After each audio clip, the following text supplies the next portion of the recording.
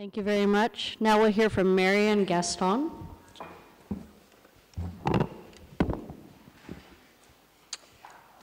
What we say matters. As judges, we are uniquely positioned to influence the lives of the people who appear before us, for better or worse, and the words we choose make a difference. Today, I will be addressing how we as judges can talk to the people we see in court in a way that improves outcomes. The technique I recommend, motivational interviewing, decreases recidivism rates, it costs nothing, and it demonstrates the court's appreciation for the dignity of every human being coming before it. So first, some background. Since the first drug court in the United States opened in 1989, drug courts have spread like wildfire. Drug courts operate using a collaborative model, a team model, and they incorporate regular hearings that decrease over time as the participant makes progress. They use phases through graduation. They provide additional support and services for participants and additional scrutiny and immediate proportionate sanctions for violations. There are now thousands of drug courts throughout the United States and the world, and we've heard today from my esteemed colleagues that the collaborative court principles are now used in different types of courts, addressing mental health, veterans, sex trafficking, and children's issues, including my sex trafficking court in San Diego, California, and my child abuse and neglect court.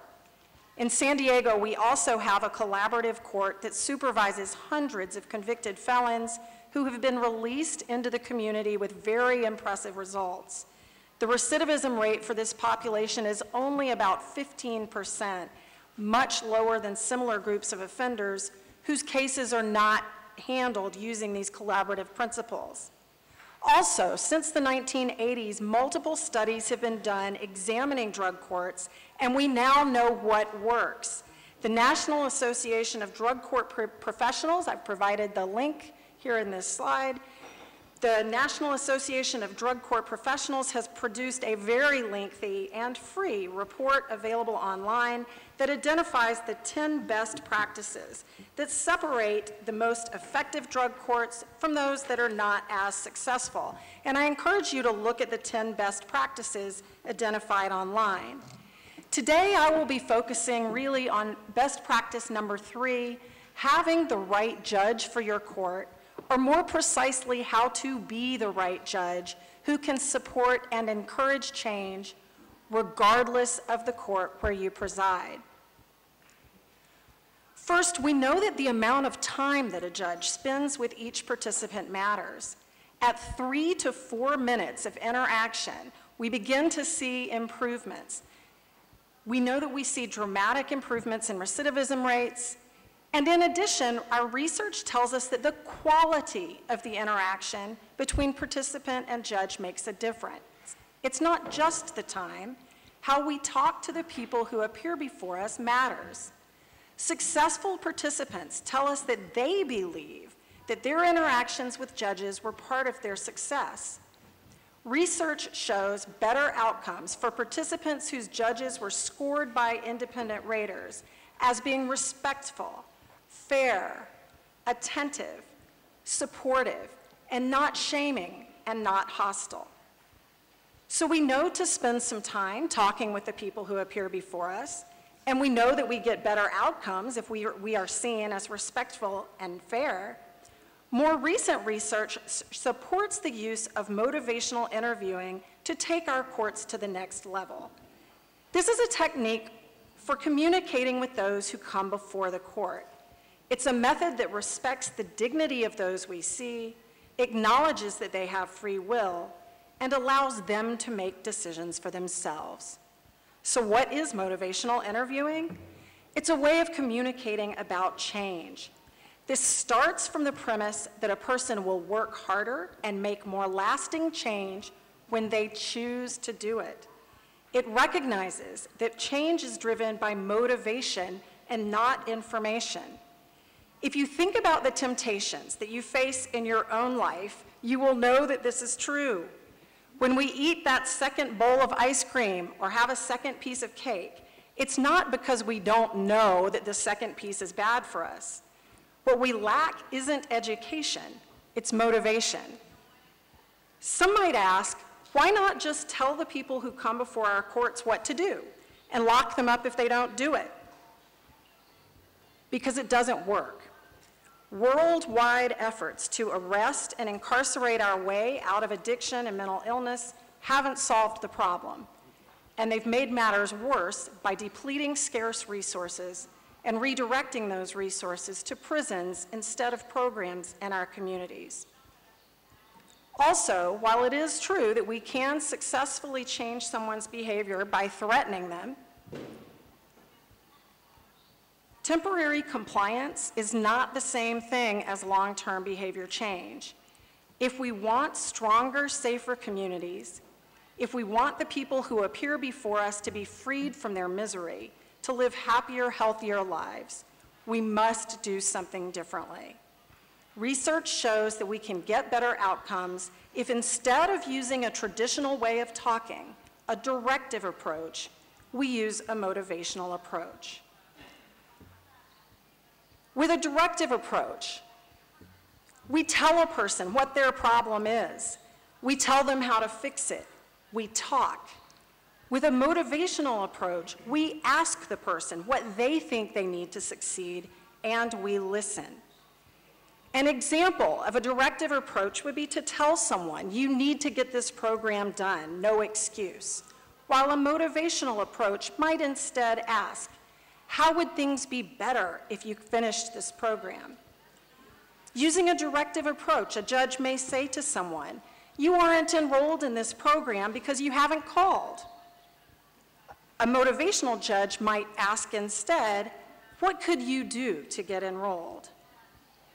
A directive approach might have us telling a young woman, if you stay with this boyfriend, you are going to relapse.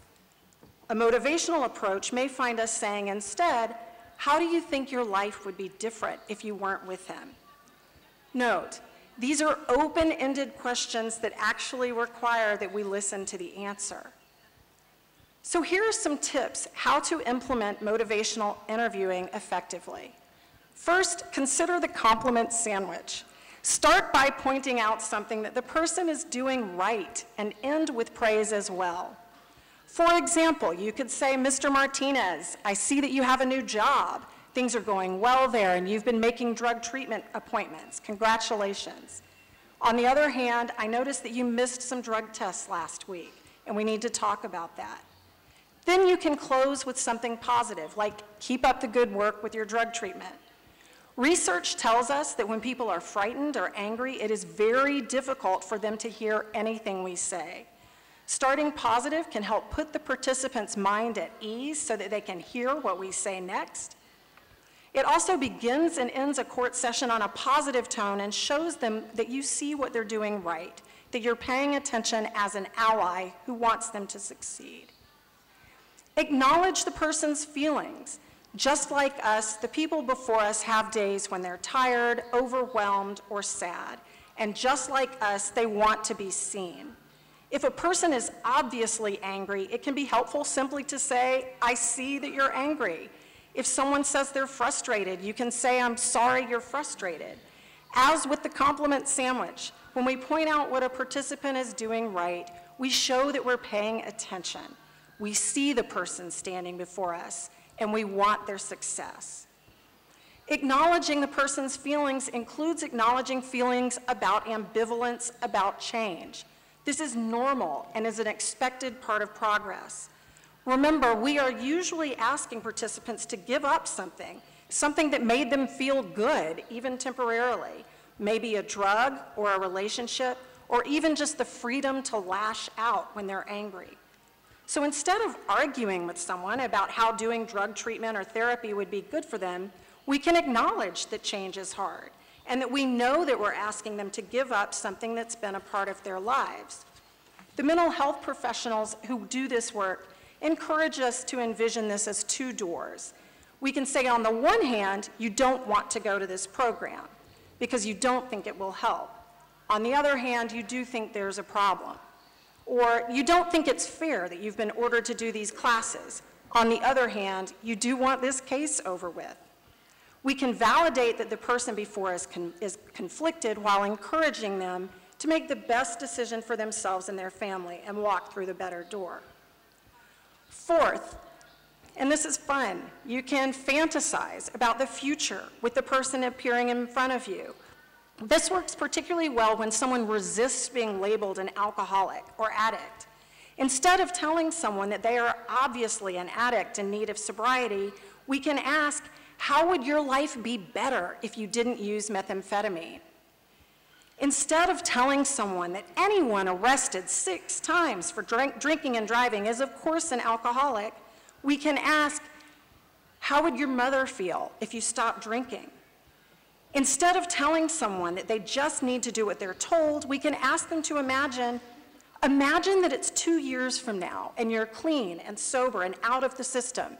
How did you get there? Again, this recognizes that the person in front of you has agency. This is their life, they have to live it, and they own the outcomes, good or bad. Point out success. Many people coming before the court haven't received a lot of praise in their lives. You can say to them, you've been sober for 30 days. How did you do that? I hear that you don't like someone in your program, but you're keeping out of trouble. What does it say about you that you're able to do that? You're doing a great job. What advice would you give to someone who's new to this program? I see that you were sober from 2014 to 2016. What were you doing then that worked? What would you say that you're good at? What would your program leaders say that you're good at? Each of these gives the participant an opportunity to point out something that they know that they are doing well. Brainstorm next steps. You can say, I have some ideas about what I think might work, but I'd like to hear from you. Do you think it would work if? What do you think would work? And note, in each of these interactions, we're asking real open questions. We want to know what the participant has to say. We're not asking fake open questions like, don't you want to be sober? Aren't you tired of this? Or what were you thinking going to that party? Finally, we're going to emphasize choice. We let the participants before us know that this is absolutely their decision. We can say, here's what will happen if you don't go to this program, or if you don't meet with your probation officer. But ultimately, it's your choice. You have control over this. What do you think you'll do?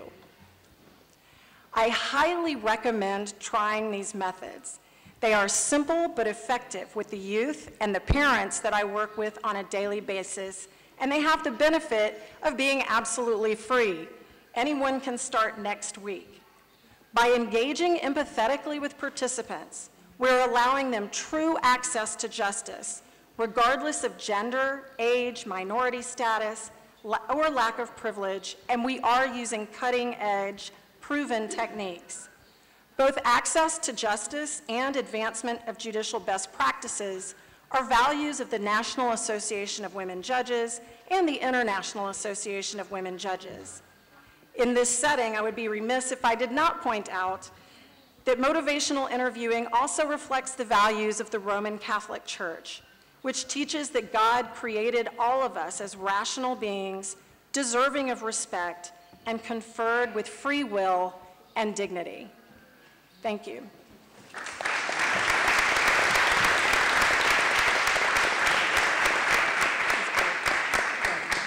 Thank you, Judge Gaston.